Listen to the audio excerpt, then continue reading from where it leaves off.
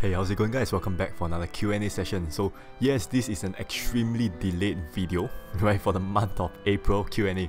Right, so basically what happened is, firstly, I forgot to release the post for the Q&A. Right, secondly, as I was about to make a video, right, my webcam just broke down. So I got to get another one, right? So here it is, the Q&A session for April. Right, so I do receive a lot of interesting questions this time as well. Right, so let's go through a few of them.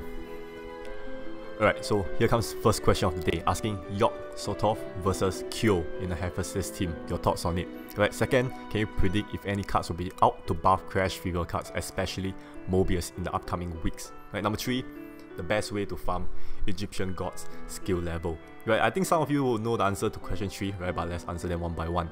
Right, Kyo versus York Sotov. Right, in my opinion, I feel that Kyo is slightly better than York Sotov.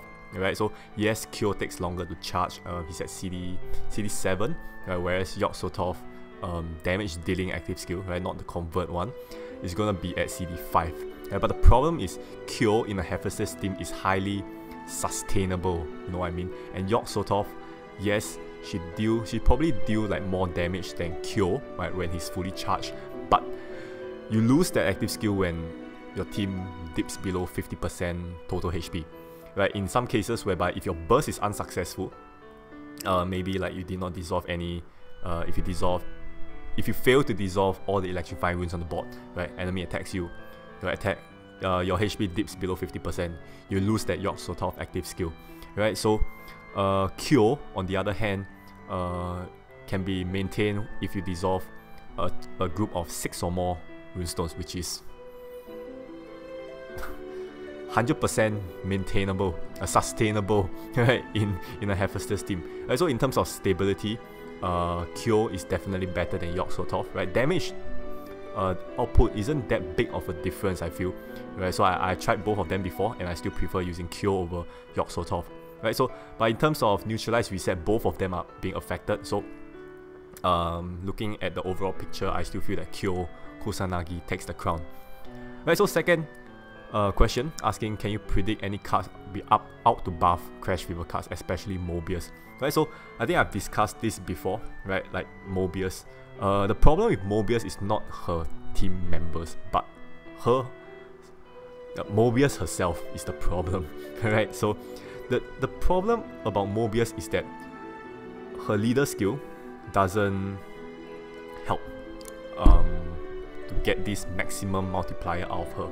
Right, so basically, Mobius for leader skill enchants the most number attribute that is most in number, right, into enchanted runes.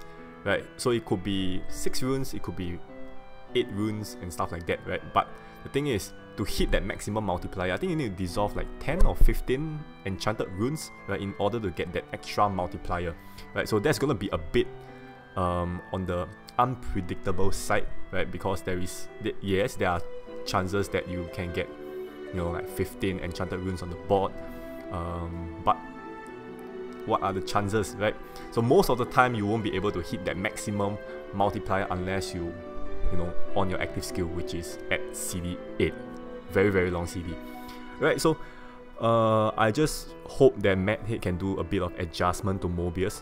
Right, so one of my suggestions is that instead of enchanting just the most attribute that is most in number on the board, right, you enchant, cause I think Mobius needs like 15, need to dissolve 15 enchanted runestones to get that maximum multiplier. So why not let her enchant 15 runestones on the board every turn?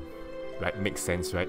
So priority is the attribute that is most in number, and then after that can be random runes, right? At least that give us a chance to dissolve 15 enchanted runes to get that maximum multiplier, rather than, you know, maybe enchanting 7 most abundant attribute runes on the board, which makes no sense because it doesn't hit that multiplier at all. Alright, so for Mobius case, I really think that it's the card problem and not the members. Right, so for upcoming weeks, as you guys have probably seen the trailer already, a brand new Machina series is going to be added into the Diamond Seal pool, right, which is probably going to be slightly useful to maybe Turing and Mobius, right? Yes, Mobius, right? But Mobius is still a problem, right? So number 3, the best way to farm Egyptian god skill level is to feed your baby starter cards, right? You can get them in Friend Seal, collect 5 of them, feed them to your the Egyptian god that yet to evolve, you know, the baby Egyptian form. Yes, that's how you max your skill level from there. Right, off to the next question. Okay, so the next question asking, when is the next black card coming? Right, so it's funny like why people always send me these kind of questions, right? Thinking that I work for Madhead and stuff like that, and I supposed to know the dates and stuff, right? Honestly, I don't really know when's the exact date coming out. Players like us can only give like a rough estimation of when is it going to come out, right? Based on the trends that has been occurring, you know, for the past few black card events, right? For example, Chinese New Year, they did this black card event, right? So recently we just had this like collaboration, Crash Fever and stuff like that, right? Not sure when Hunter x Hunter is coming out, right? So at this point of time, I'm predicting that this black card is going to appear first, right, followed by the Hunter x Hunter. So my prediction is around the June period, right? Give Madhead 1 more month, right? I'm sure this black card is going to come, right? Prepare your diamonds. Okay, so next question. Are you happy with the current charge rate of Machina race, right? Meaning the fuel, right? Is it possible to increase charge rate to 4% per X attribute, right? Depending on the Machina attribute, and 2% per heart, right? So at this point of time, the charge rate is 2% per X attribute, right? And 1% per heart, right? So that is gonna be pretty slow charging in my opinion, right? Especially if you're gonna run like a multi-attribute kind of Machina setup, right? So it's gonna take like a few turns before every single attribute hits 100% and you get that Machina BGM, right? So like with the exception of Li Tie, which, you know, auto generates Earth runes like crazy, right? He can probably hit 100% in 3 to 4 turns. Okay, so in my opinion, I feel that there is definitely ways to improve how Machina charge their fuel, right? For example, as you can see in the upcoming Mechanical Life series, right, that's going to be added into Diamond Seal pool, as I mentioned earlier, right? There is 2 cards, the Water card and the Light card, that are able to do a fusion form, right? Upon fusion, all Machina increase their fuel by 20%, right? So that's one way to do it, by fusion, right? So you can see fusion can do many stuff such as Fenrir, right? Fuse, you recover full HP, you charge up the Dragonic Compulsion bar, right? So as of this card, upon fusion, you add charge to all the Machinas in your card. So there is a suggestion, right? There is an idea, right, that I can propose to Madhead, right? Madhead should like hire me for all these like brilliant ideas, right? So let me know if you think that this is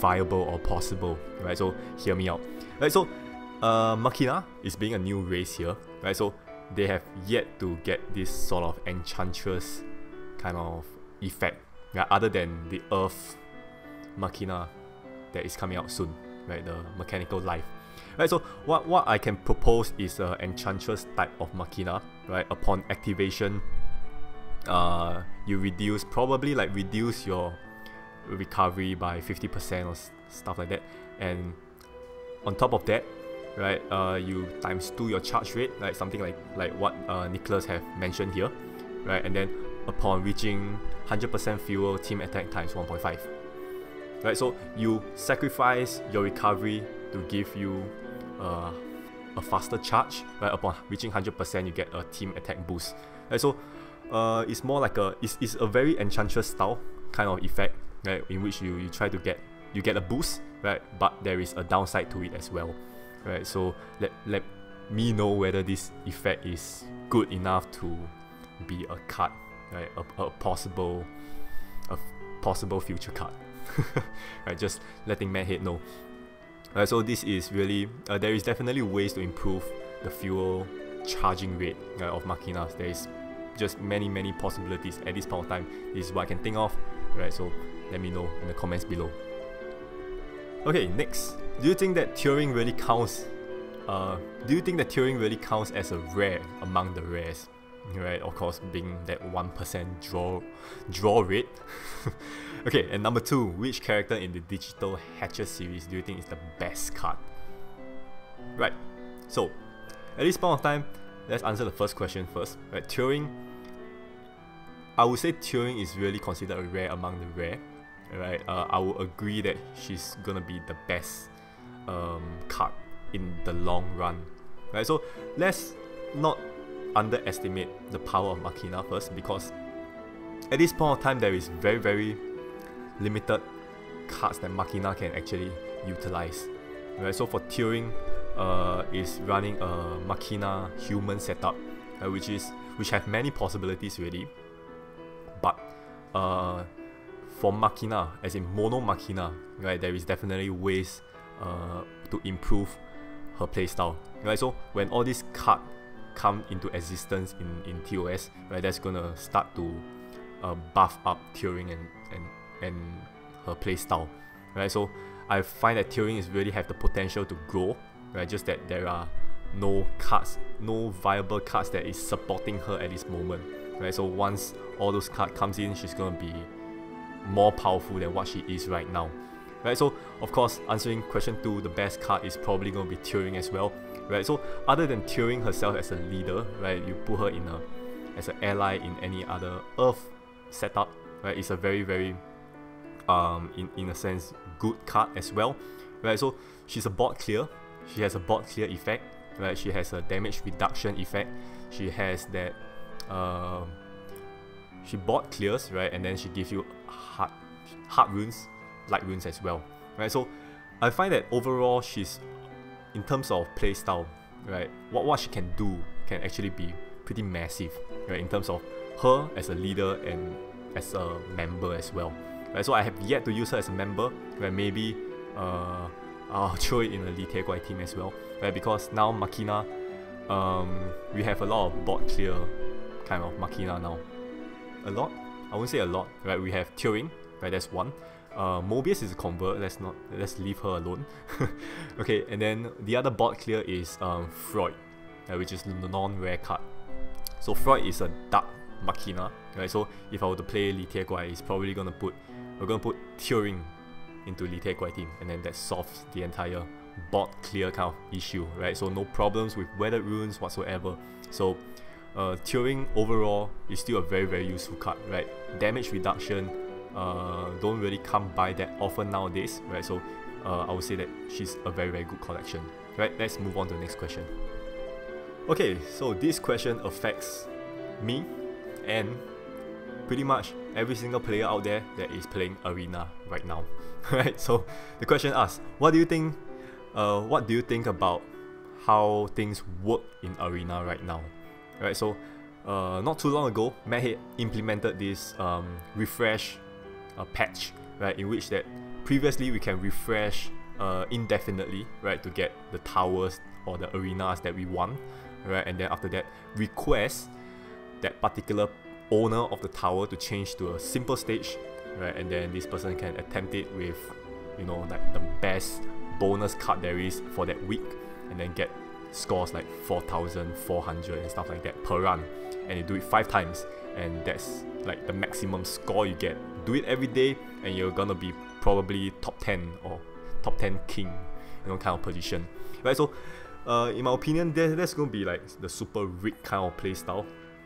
Right, I mean, not to mention no life, because you need to massively refresh the arena and, you know, spending money and time just to go through a tower that you find, right, and do all sorts of things that breaks the fun of arena. Right, so now they reduce the refresh rate from infinite times to 2 times. Right, so that actually solves the problem in a way, right, because now people can only refresh the max 2 times, so now they only can pray that they run into the tower that that is owned by someone they know. Alright, so there is still a chance of this rigged gameplay. Right, so what I feel that they can do to further improve arena is that to not allow players to change their arena defense setup once their arena is being built up. You know what I mean? So once you have an arena that is running, right, you are no longer allowed to change the defense setup in that arena. Right? So some people might argue like, oh, I wasn't ready and my defense setup was crap and I want to change it. Right? So in my opinion, I would say, too bad you didn't set it in advance. There goes your arena. Right? So what this can do is to counter those people that can change their defense setup, right, to a super easy one midway, right, so that people can attempt an easier stage to score a higher score and, you know,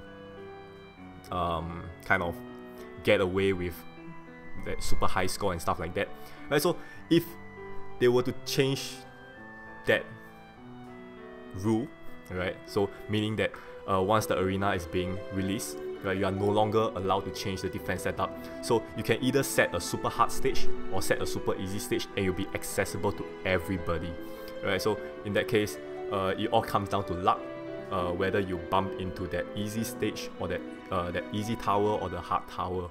Right, so overall, it gives people more a sense of trust, I would say, so that people won't worry that, oh, I played this stage and I got maybe 3,600 points, right? So I won't be afraid that the owner of the tower will change to something, a defense setup that is easier, and then a friend comes in, gets 4,400, arena get destroyed, he gets the tower. You know, it sucks to be in that situation. Right? So hopefully Madhead will do something about it, and then it makes arena a lot more fair. Right? So let me know your opinions in the comment below.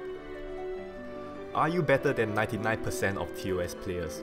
Right, so let me tell you honestly, right, if you were to ask me, am I better than 40% of TOS players, I'll probably say, yeah, probably not. Okay, so being a YouTuber that release TOS videos doesn't mean you are like super top-notch kind of player, right?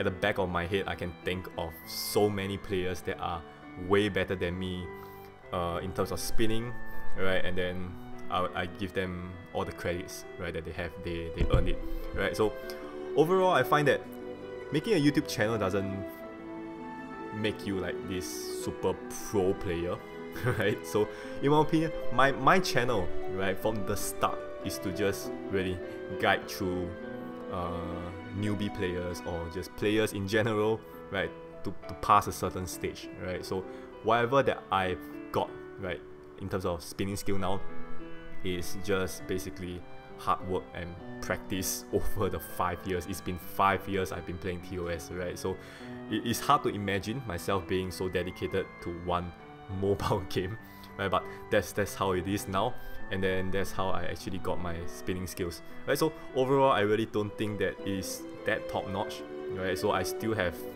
struggle with, you know, moving runes diagonally. I still have problems looking at possible spin patterns that is on the board, right? People can point that out to me and I still can't spot it, you know, things like that still happen, right? But I think most importantly is to just enjoy the game, right, of how it is right now, right, and then just have fun, right? Don't really compare too much about spinning skills and stuff like that, right?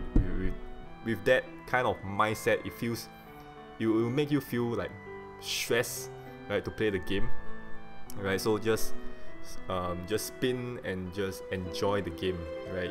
You tend to spin better if you know, don't stress out and just relax, enjoy the game.